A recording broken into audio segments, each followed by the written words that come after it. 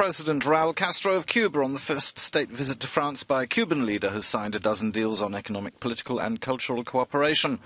Paris also brokered a €9.2 billion debt forgiveness package with Cuba's Paris club creditors, with Paris writing off around half the total. And France intends to do more. Cubans welcome the leadership of France in building a new era in the relationship between the European Union and Cuba. France is Cuba's biggest trading partner, and the French also said they would campaign for the lifting of economic sanctions at the earliest possible date. President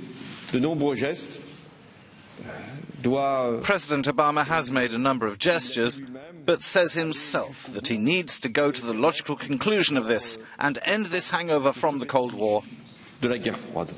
Cuba will also get France's help in improving its relations with the European Union and fostering ties with member states. A number of French companies, from tourism to energy to telecoms, are active in Cuba, which is seen by Paris as a springboard for increased French sales all over South America.